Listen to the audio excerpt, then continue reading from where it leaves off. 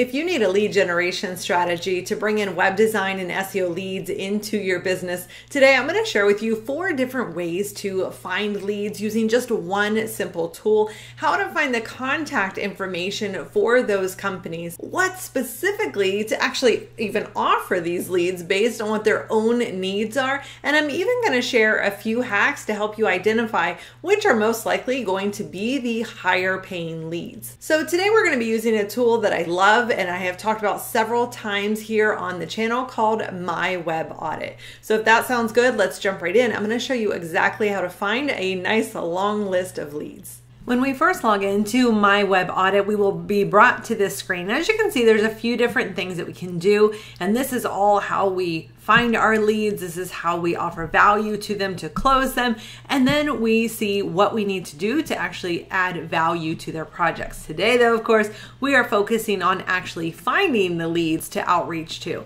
So we are going to do that using Better Leads. Here on our leads dashboard, there is nothing here yet because we have not actually gone out and found leads. And that's exactly what we're going to do right now. So over here where there's this button, Find Leads, you can see that it gives us 4 different options for finding leads.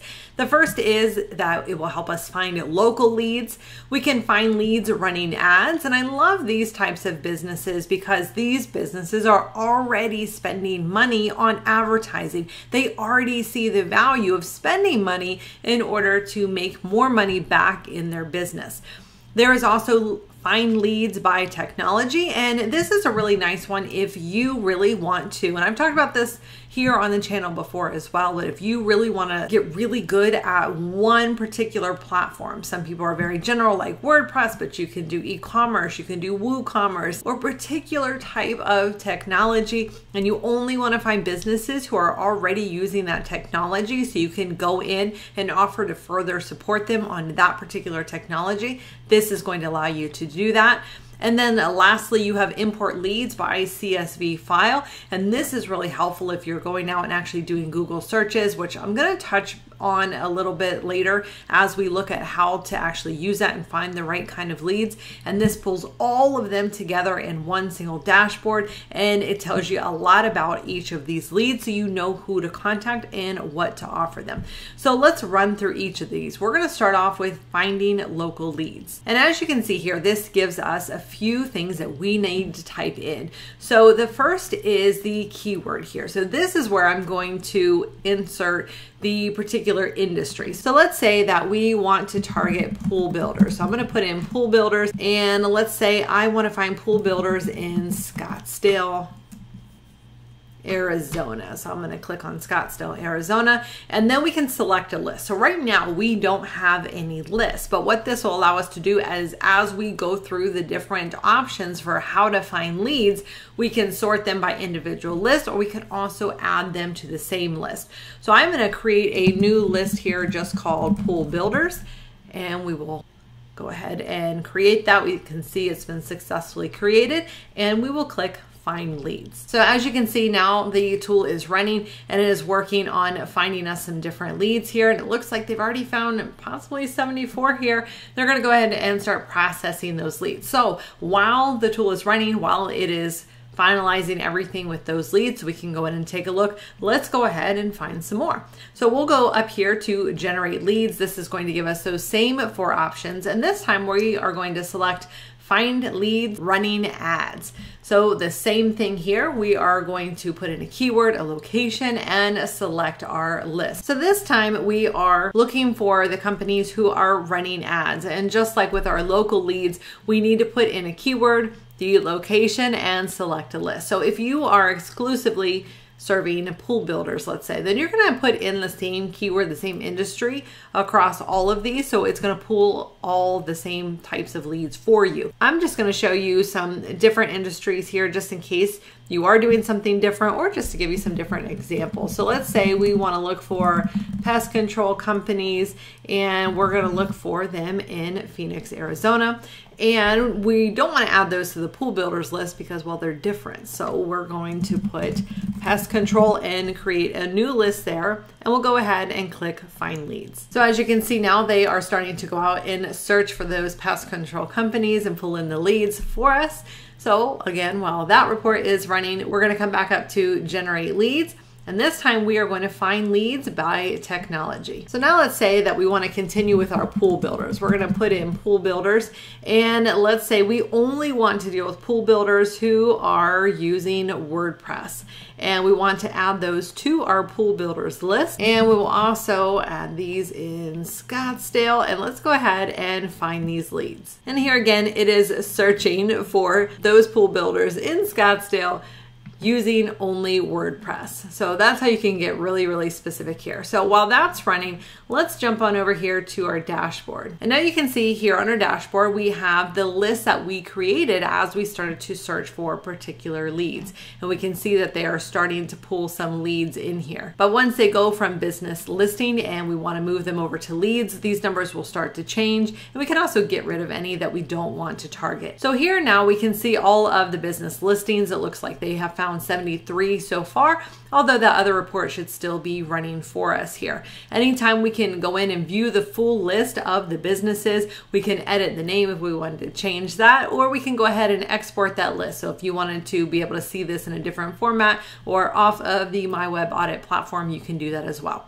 So let's go ahead and view the list. So now here we have the list specifically for our pool builders, and you can see there are a number of columns. We see one column is still in the works. It's still processing the information for that, but that's okay. We can go ahead and start taking a look. So for each of them, we will have the name of the business. We are going to have their website address here, the date that we have actually run this and found this lead. And then we have a big handful of columns here. So the first one here is if they are actually running ads, it will show us here their AdWords budget. So on average, their estimate, it's not that this is going to be an absolute exact number here, but this will give us an estimate of just how much are they spending. So some of these leads we just looked for, they're not necessarily paying for ads, but then we were running the report to see, are there any actually paying for ads? So we can come and actually target those if we want to either help them with ads or just know that they see already the value in spending money to make money. They're really investing in their business. Now this next column here is if they are using an SSL certificate. So we see a lot of them here have that check mark. Looks like most of them here are all set up there as far as an SSL certificate goes, so there's not much we can do. Next one is Google page speed. So it's going to let us know if any of them have a low page speed. We have using OG tags, using schema tags, Google Analytics, and Facebook Pixel. So you can see just running through here which ones are good. Like you see here, this ASP, all of them, they got all green check marks while we're still waiting for that one. This one here has all green, and you can see a little bit of red, but then you'll start to notice the ones that, this one for instance, there's a bunch of things that they're missing. There's a bunch that they're not doing. So their competition out there is doing all of those things right now, but they're not. And so that's definitely something that they should pay attention to. So I would start out contacting the businesses that have the most. So we have 4 here, we have 3 here, 3 red X's here, but we will finish letting this run here. What we will do is also now go back to generate leads, because don't forget we have this 4th way of finding leads.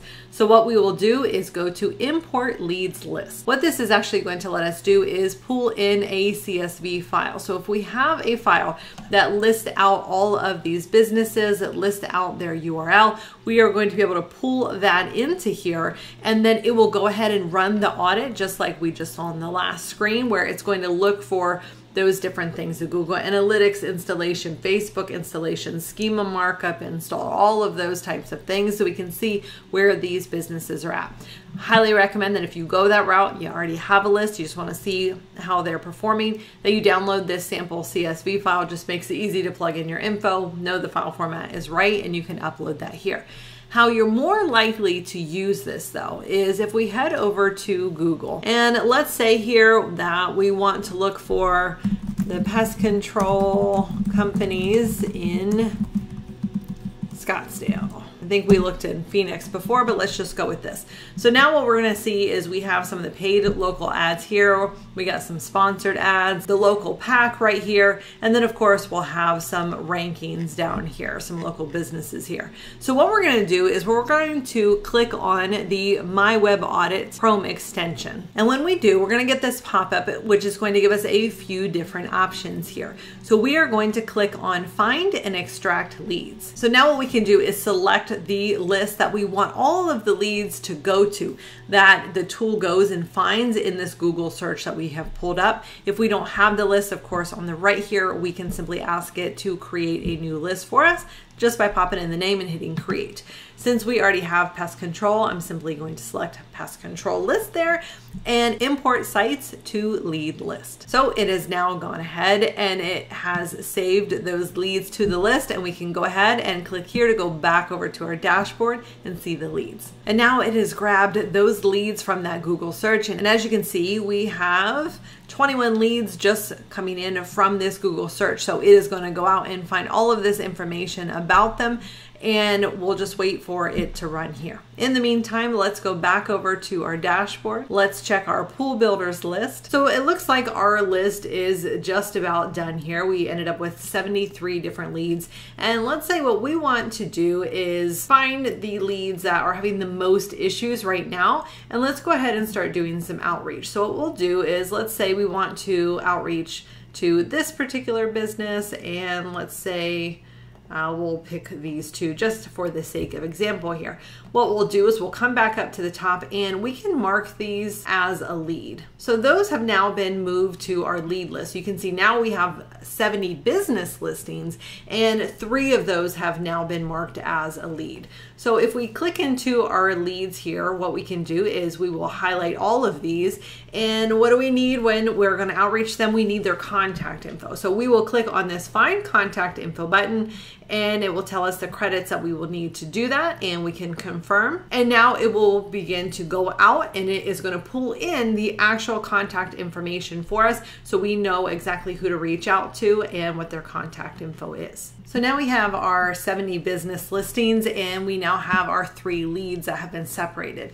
So now let's say we actually want to reach out to them, and it's helpful to not only have their contact information, but of course to have a little bit more detail about them. So what we can do is we can come in here to view enriched data or preview the site. It's going to take us to the same set of tabs here. And you can see we are on the company information tab here. So this is going to give us the main contact that they found. We're probably not going to reach out to cancellation, but it does give us some additional contacts. We can try to find the right person. So a lot of times what I'll do is if I can't find a specific person on, let's say, their website or LinkedIn, then what I will do is use one of the general ones like info or hello. Doesn't look like this one's verified, so I would go with info. But first what I would do is I would pop over to their website and I would see if they have a list of their staff members. Typically when they do, they're going to list out what their titles are, so I can find the person that is in charge of their marketing and see if their email address is in here so I can email them directly. Another way to do this is also trying to pull them up on LinkedIn and seeing if you can find out more information about what their actual role is in the company. But over here on the right, you will see some of the softwares that they actually are using, what their tech stack is, so you have an idea of what they are or are not using, and maybe they could. And some general information here like daily organic traffic. They have 201 visitors. Gives us some more info. And we can also pop over to their website right here so we can take a look at that, see what we think of it, see if we have any general ideas of maybe how we can help this business do a little bit better. And then again, we have all of the icons here at the top, but this time highlighted in red what is not working for them. So they don't have any schema tags, and it tells us what their page speed is. So many people on mobile these days, and they only have a 41 out of 100. That's a big opportunity to improve that page speed so they can hopefully get some more mobile traffic, and that can help get them a little bit of a boost there. So as you can see here, just in a couple of minutes, minutes, we have pulled in over 90 leads. So as you start to do this and pull in your own leads here just in a matter of minutes, you are able to outreach to them. You can always pull in audit using MyWebAudit. I'm not going to go into that here today. I've covered that here before, but that is a great way to be able to outreach to them, have a visual that actually shows them what's working and what's not working for their business. Now, at the beginning of this, I did say that I was going to mention some ways that you can identify who's most likely to be the most high paying leads for you. So there's a few things that you can do. The first is heading over to Google, and you can do a Google search for the fastest growing companies in, and then put in your industry.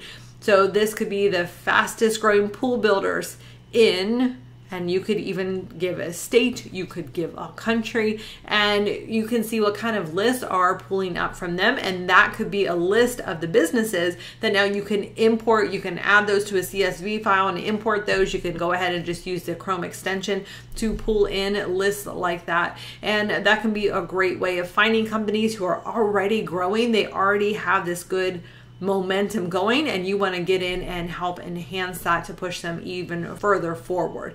But typically those faster growing companies are the ones that have money and they are spending it. So sometimes you'll find that those companies are spending a lot of money on ads, but they're not spending money on SEO or having a conversion focused website and so forth. So there still can be a lot of value that you can get in and add. Now, I also did mention finding the companies who are actually running ads and using them as leads, because they already are demonstrating that they have that money to spend. But there's two other ways that you can do this. But as you can recall, when we went to generate leads and find local leads, we had the search bar for the keyword and the location. So there's two things that you can do here. One is location. Look for the higher earning areas, because typically those are going to be the areas that people have more money to spend. So the businesses are likely charging more in according to the value of the area that they are in. So just simply going from maybe one county, one city, one region